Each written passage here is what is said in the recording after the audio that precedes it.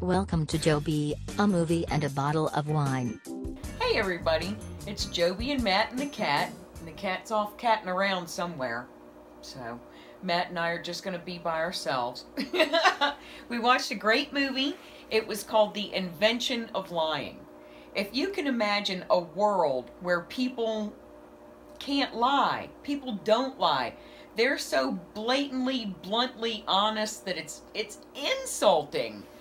That one guy comes up with how to tell a lie all on his own, all by himself, and he can't even explain it to people because people can't even understand what a lie could be. They can't fathom it. They can't conceive it.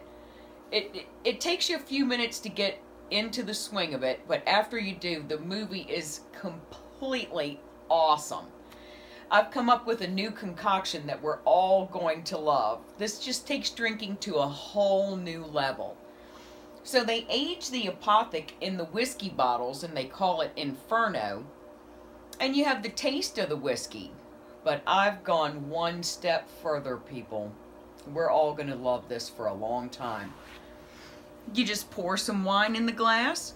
You take a little bit of your Crown Royal Black and put it in there, not a shot. You just want to taint it. You don't want to drown it. Try that. Wow.